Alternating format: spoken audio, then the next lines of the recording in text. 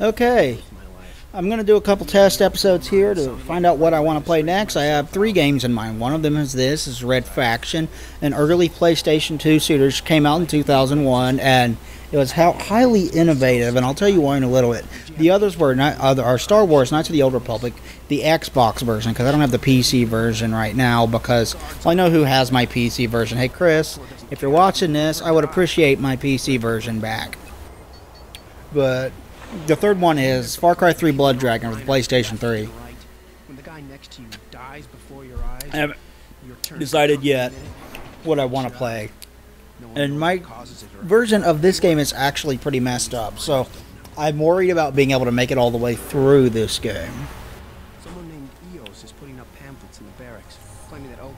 I don't know if I will be able to because my my disc for this game was fairly messed up by the house fire that I've mentioned in the past.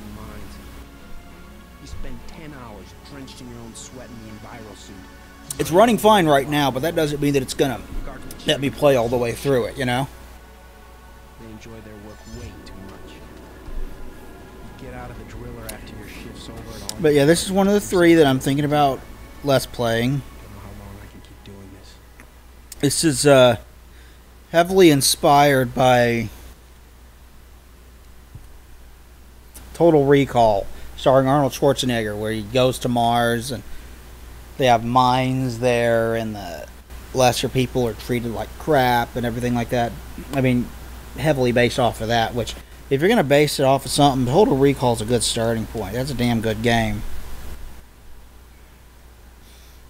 Second work shift has ended. Miners return. I quite enjoy Total Recall. It's a good movie. Cheesy by today's standards, sure, but also fairly intelligent. It's got a good plot. Hey, where do you think you're going? Sure, it's been a long day. Okay, let's go. Let's go. Yeah, I'm Parker. Your character's in this game name is Parker, and he silent protagonist, as I recall. I don't remember him saying anything. I want to go down into that, see what's in there. But this, the big deal with this is, first off, it was the first game in the series. It was the first FPS to incorporate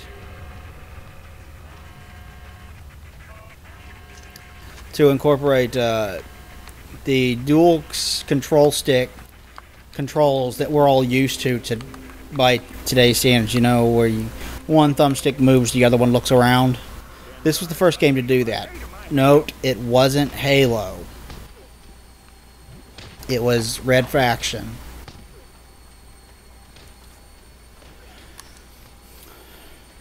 This came out a couple months before Halo.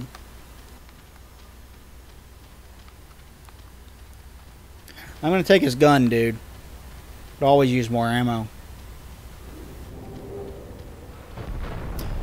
I actually prefer this to Halo, although some of the sequels to this game are kind of lackluster. I've heard Red Faction 2 and the last one weren't very good. They haven't made one in a few years, but this one's great, and Red Faction Guerrilla is great too. This one, the big deal with this game was that they had what they called geomod technology, and what that means is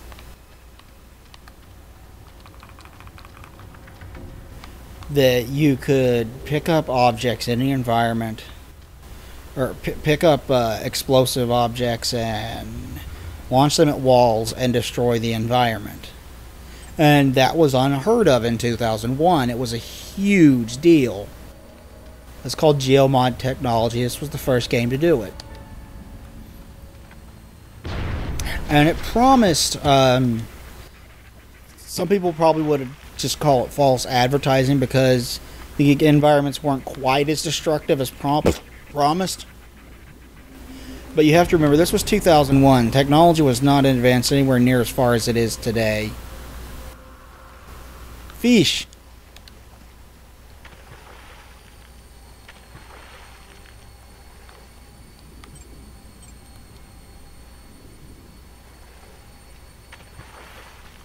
Technology wasn't advanced anywhere near as far as it is today. So they didn't have PCs back then that could handle this. I thought there was some kind of item in here. They didn't have I mean, if you would have had fully indestructible environments, even with this not being the best looking game on the market, it probably would have just fucking melted people's PCs back then. So they probably like were reaching ahead of the tech. They were reaching ahead of the technology really, and trying to do something that the technology really wasn't ready for. And I'm sure there were people that called them out on it, but if the technology's not there, what can you do? You know?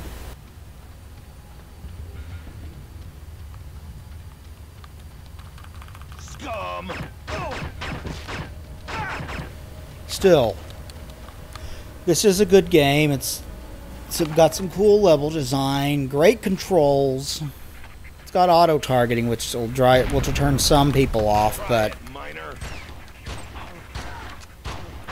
it doesn't really bother me. Scum! Let's blow up another wall, shall we? Security Shield mod. Sector M4. Oh, don't shoot, I'm unarmed. Just you.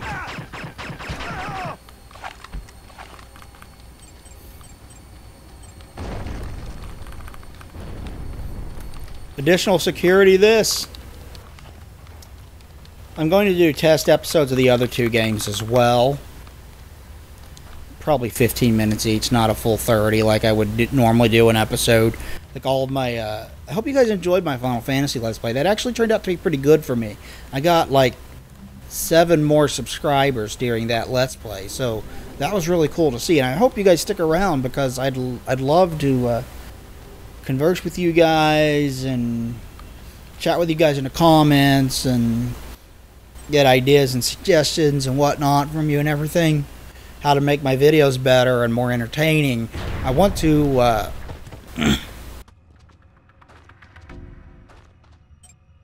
I want my subscribers to be active in my videos. I really do. Stick with us.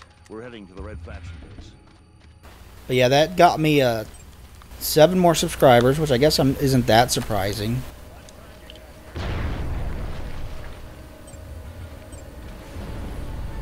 Because Final Fantasy is kind of a big deal, and I'm going to get back to that. I've said before that I'm intending to Let's Play more Final Fantasy games. The next one I will Let's Play, and I don't know when it will be, but the next one I will Let's Play will be Final Fantasy 2. So you can look forward to that at some point, but for now I'm going to be doing 1, 2, 3 things. And yes, if you're wondering, my wanting to Let's Play a Star Wars game is directly has everything to do with there being a All miners are new ordered Star to Wars ignore trailer, and I'm really unauthorized excited for that announcements because and return to their barracks immediately. I've wanted a new, like, I'm just hoping that this movie will erase the bad taste left in everyone's mouth by the prequels, because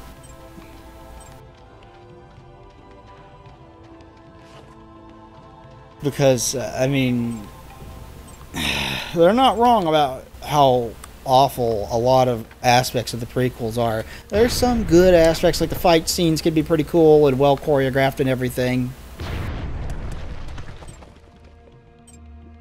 But, oh my god, the acting and the pacing and the way overuse of CGI. And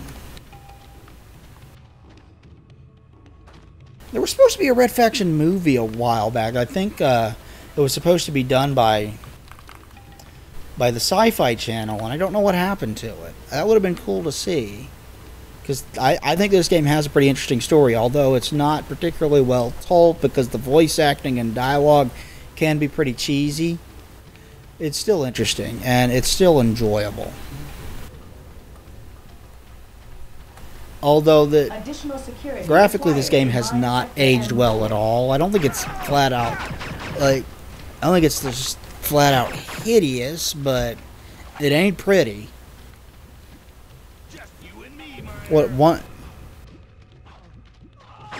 Honestly, this game didn't look great when it was new either. You could tell that this was developed at least partially with the console in mind.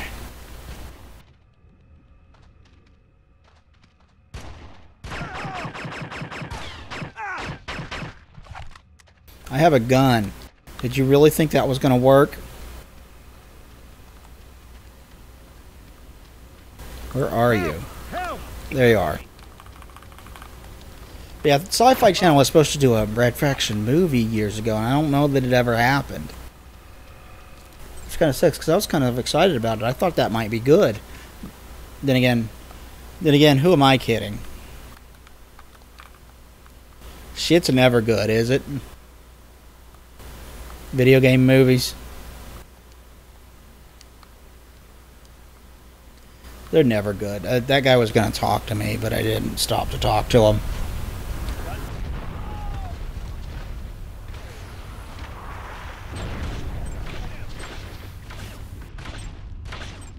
Load times are pretty long on this. Alert.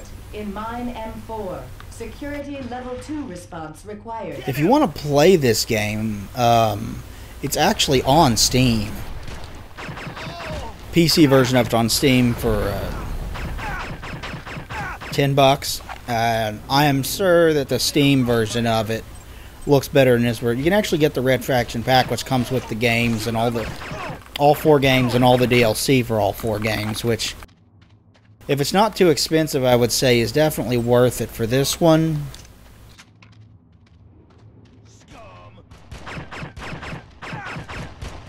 And Red Faction Guerrilla. I haven't played Red Faction 2, and I've heard the last one kind of sucked. And they haven't touched the series since then.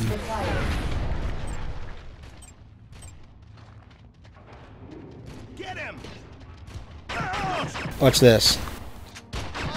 Red Faction! You and me, Miner. Oh, that's fun.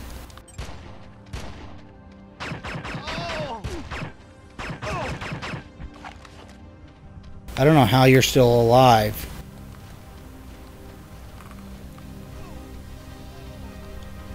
How did you survive that? Seriously, I want to know. Just you and me, Miner. Let's go this way.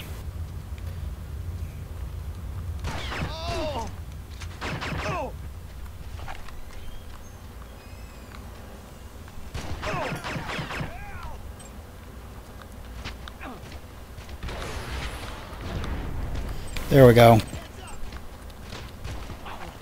He's dead. Let's go out here. Oh, that is huge.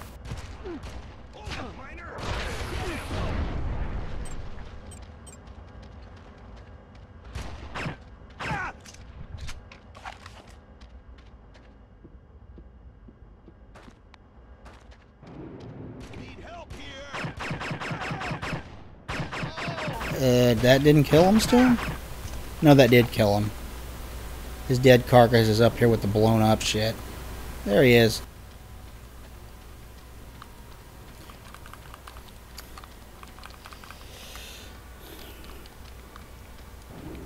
Yeah, the sound design for this game is still pretty darn good. The level design's decent. The gun sounds are great. It's got some decent music to it. Yeah, definitely recommend this game. It's good. I think it's underrated. Like, people tend to not remember this game very well, and it was innovative. This came out before Halo, and it did the dual control sticks that everybody says Halo is so innovative for.